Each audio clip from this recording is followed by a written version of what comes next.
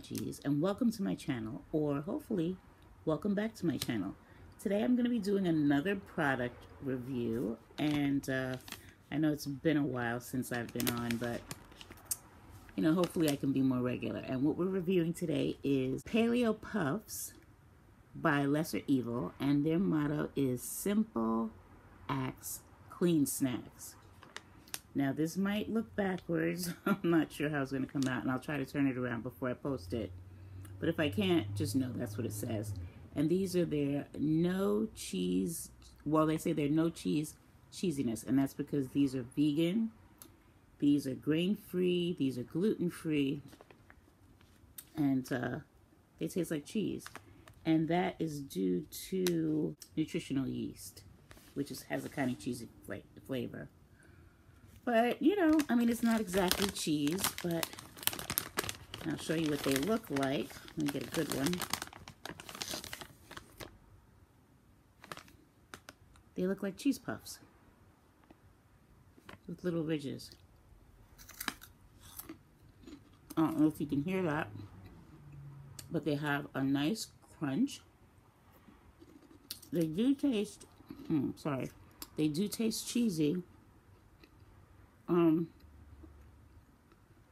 My only complaint about these, and I really like them, but my only complaint is that the way they salt them is inconsistent.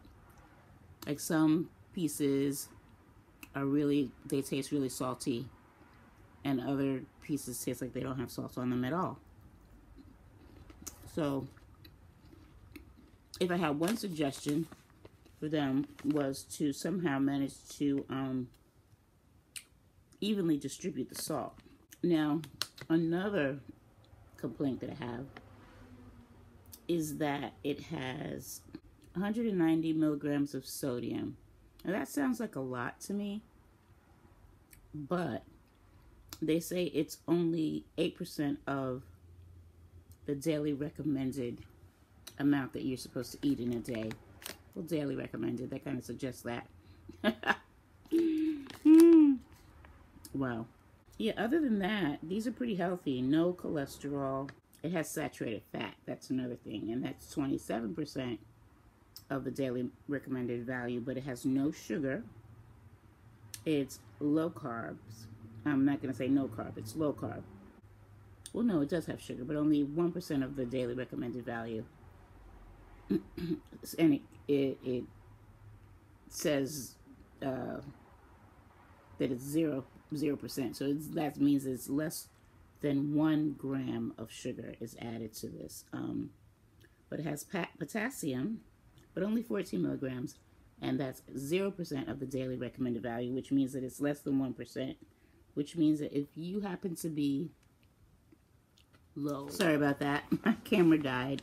But as I was saying, if you happen to have an issue of having low potassium, don't think that you're going to get any of it from eating this. That would be kind of sad, though, if you ate snacks to get your nutrition. But other than that, other than all that stuff, this is good. But I'd only give it an 8 because of the sodium.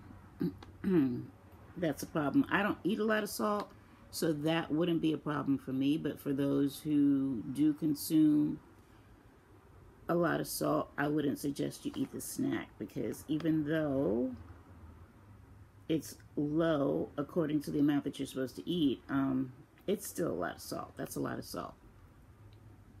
So yeah, I'd give it an 8, but it's very tasty. It's vegan, gluten-free, grain-free, and all that other good stuff. It's a somewhat healthy product, and like their name suggests, I'm sorry, something went out. And like the name suggests, it's a lesser evil. Okay, that's all for today, and thanks for watching. And remember to count your blessings, be a blessing, and be really kind to yourself. Until next time, see you later, G's.